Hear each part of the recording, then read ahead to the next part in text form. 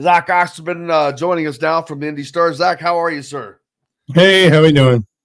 Good. I was just running over the impressive resume of tomorrow's opponent for Indiana with the wins that Purdue has over teams like Arizona, Tennessee, Alabama, Illinois, Marquette, and Wisconsin.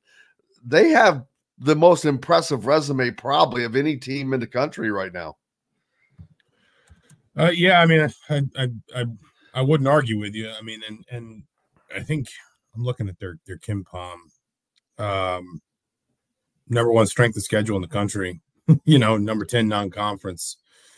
And this, I mean, this obviously. Listen,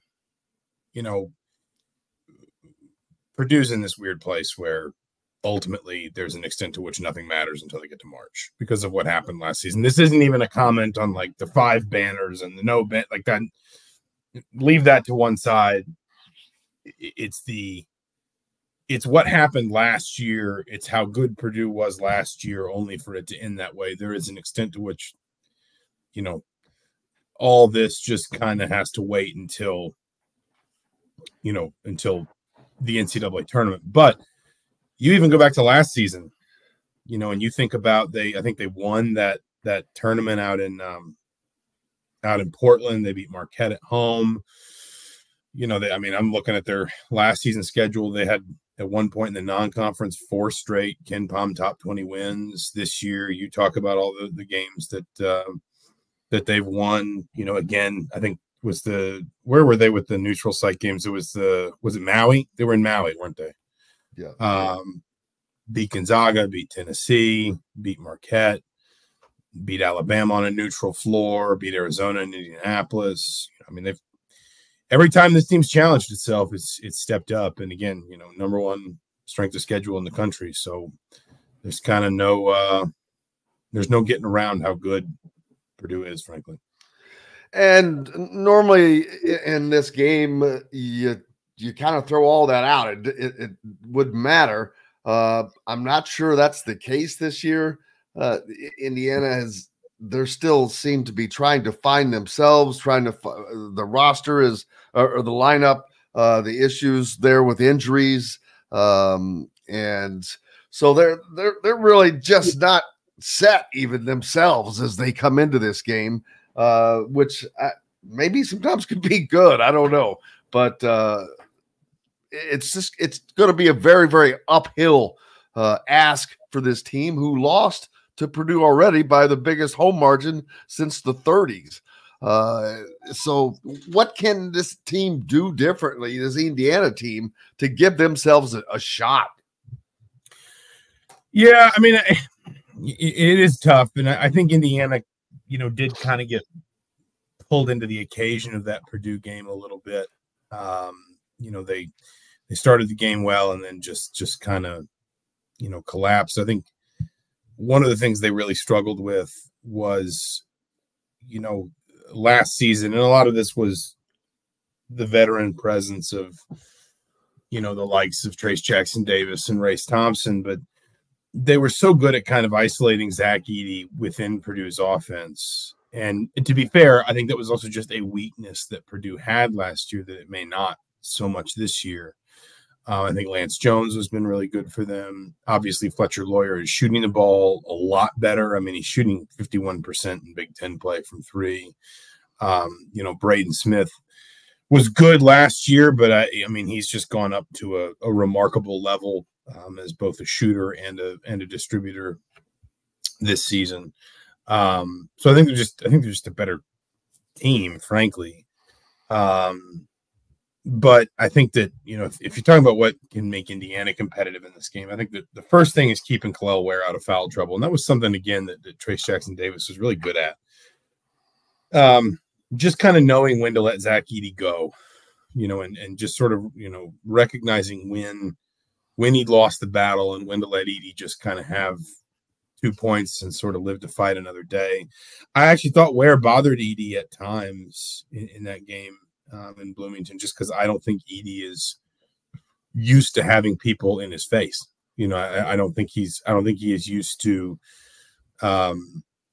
players or defenders that are as that can match his length, that can match, kind of his reach and just kind of get in his airspace, frankly.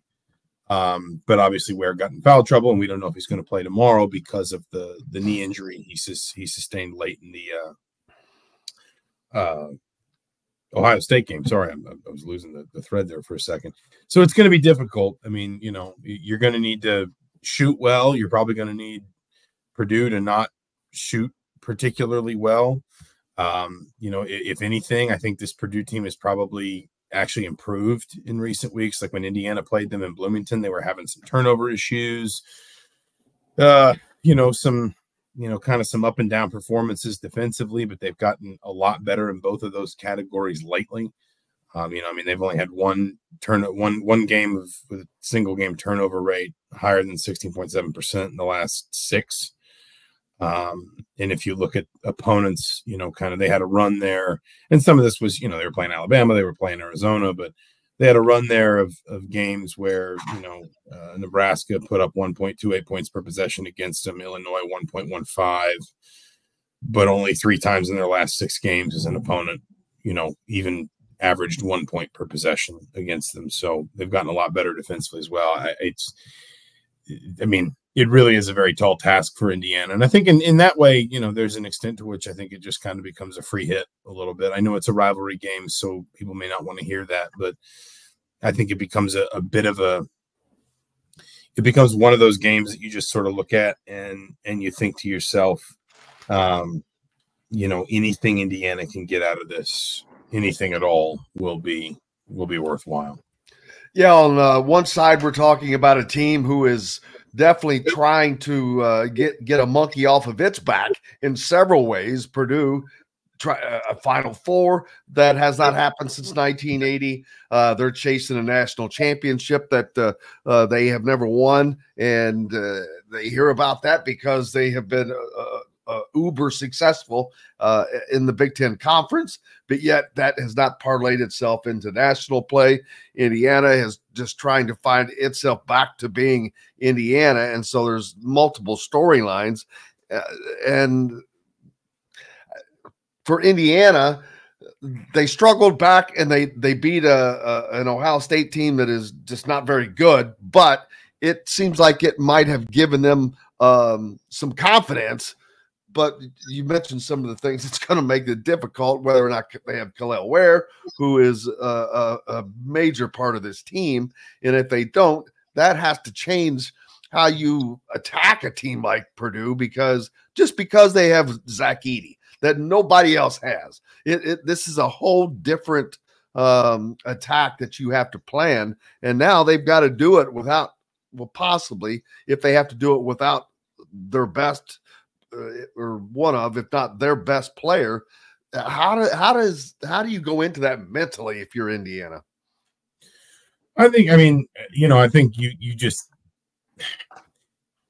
first of all, you can't be swept up in the occasion again, the way that it felt a little bit like Indiana was, at least to some extent when these two teams played in Bloomington. I also just think, and I said this not necessarily specifically about the Purdue game, but it was kind of I think in something I wrote after the Ohio State game. Indiana's just in a place where I think it's just Indiana's just got to kind of try to stack good days right now, and I don't think it needs to worry about. When I say it doesn't need to worry about results, I understand everybody wants to see wins. I understand everybody, including just everyone in that program, will want to try and find some way back in the NCAA tournament conversation. But I just think that, frankly, Indiana's in a place where it's just got to get, it's got to get itself, on a track of improvement toward consistency of results. I love the phrase that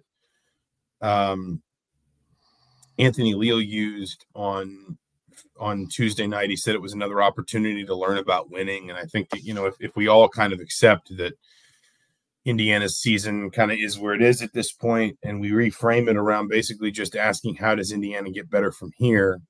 I think that the idea of just trying to build, more consistent performances, better habits, yada, yada, yada, all that stuff to me is really what matters. And I think that's you know, it's probably gonna be the hardest thing to do when you're playing one of the top 2 or 3 teams in the country. You know, and you are going on the road against a rival, and you know what that environment's going to be like and all that stuff. But you know, the more you can, if you're Indiana, remove yourself from the occasion of a rivalry game and just focus on, you know, kind of attacking the problem one possession at a time, which is one of those things that, you know, you sort of, that's a cliche, but you literally just saw Indiana do that against Ohio State, down 18 points on the road. You know, they didn't come back into that game because they hit 5 straight threes or something. You know, they had to. I mean, I used this old cliche on Tuesday night too. How do you eat an elephant? One bite at a time. That's how Indiana got back into that game, and I think that's just kind of how Indiana, as much as it can, needs to kind of just, you know, frame itself for the next few weeks and just kind of see where things wind up. And yeah, Saturday night, it's probably going to be a loss one way or another. Purdue's just too good. But if you can just keep attacking kind of your problems, your weaknesses, your inconsistencies, you know, and maybe not getting swept up in the result too much, especially in a game like this, I think it'll be better for you long term. Yeah, and looking forward, one of the things that has become a topic of conversation, mostly among fans, is Anthony Leal starting. And it's just been, I disagree with that, first of all, but it's not has anything to do with Anthony. I think that he's been their only point production off of the bench. He has been, he brings a spark that they don't have, and the way that things are set up, you couldn't bring him and Gabe Cupps do not play the same position. And I don't think people are understanding that they need him for that. Although while Gabe has not been very assertive for himself offensively, he has still impacted the offense. The numbers have shown that Indiana was very efficient with him running that offense. And that is what it's more about. And then you bring in an Anthony Leal, and if he's having success, great. That's good for him. That's good for Indiana. But that's just, I guess it's because fans are looking for something positive to hang their hat on. And Anthony's a great story, but I don't see how that changes the dynamics of how this team attacks their opponents. No, I mean, there's a couple pieces to this. First of all, you're right. It's not a perfect positional comparison. You know, second of all, I'd point out that Leal and Cupps played the same number of minutes against Ohio State. You want to go back to, I guess, the first Anthony Leal game kind of in this stretch. You know, Leal played 22 minutes off the bench against Iowa. Cupps only played 11 minutes in that game. Now, Cupps was playing off the bench in that game too because Xavier Johnson started, but Leal only played 1 minute fewer than Mackenzie Mbako in that game. So, you know, Mike Woodson has never been shy about, you know, when he finds a guy that's playing well, you know, within the context of a game, when he finds maybe a lineup that works, you know, I mean, as he did Tuesday night when he, you know, that lineup that had, what was it? It was Leal, Renew, Trey Galloway. I mean, those three, Galloway and Renew played the entire half, and I think Leal came in about 5 or 6 minutes into the half and never came out again. So the point is, you know, Woodson is very much one of those coaches that is not standing on ceremony. If a guy's playing well off the bench, he's going to stay on the floor. You know, the other thing I would say too is, you know, we literally just heard Mike Woodson yesterday talking about how he needs more of a bench than what he's got, and he needs to, you know, get more confidence in guys like Caleb Banks and CJ Gunn that they can come in and impact the game and figure out ways to put them in positions to make positive contributions when they come into, you know,